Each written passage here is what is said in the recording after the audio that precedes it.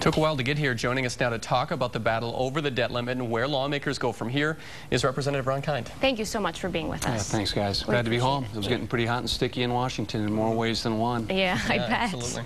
Now, we know that under this bill that the next challenge for Congress is choosing a bipartisan committee that is going to find up to $1.5 trillion in deficit cuts. Now, they have to do this by Christmas or face across-the-board budget cuts. How do you feel that lawmakers are going to be at working together this time around? Well, first of all, this agreement was essential because the alternative was unacceptable, and that's defaulting on our obligations for the first time in our nation's history, jeopardizing a AAA bond rating, driving up interest costs for businesses and families alike.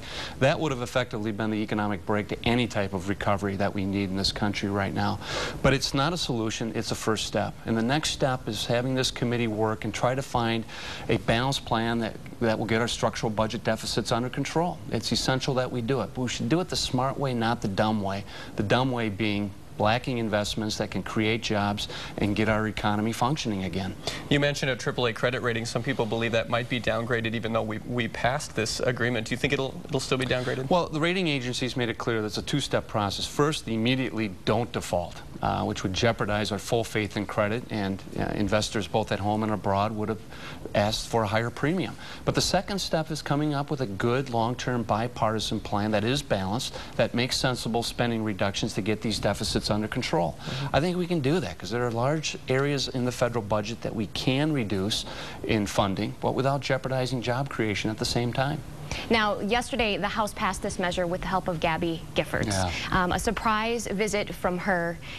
What was the feeling? What was it like to see her again? Well, it was amazing. After weeks and weeks of people being at each other's throats, the gridlock and the dysfunction of government, having her walk into the House chamber for the first time since that shooting, very emotional. It was a real uplift. And she's a close personal friend of mine. I had a chance to chat with her. She looked great.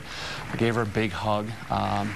It's a long road to recovery, but just having her there and casting that vote, I think, sent a message, a larger message to all of us. Let's get real. I mean, there are some very important things that we have to address, but let's also keep this in perspective. Did it change the mood a little bit, at least on the floor? It did, and I think it did. You know, after months of negotiating and hard-fought battles, for her to be there and just her physical presence alone on both sides, people were very happy to see her come in.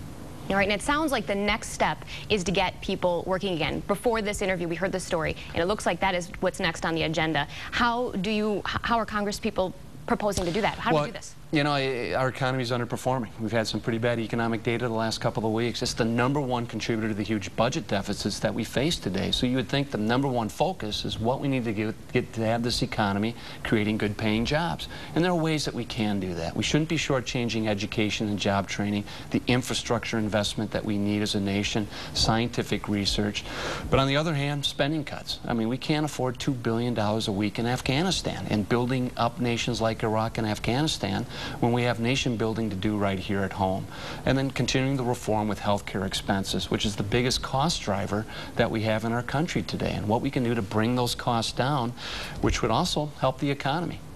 All right, Ron, thank you so much for being with us. Happy to do it. We appreciate it. Now, there's 1 week to go.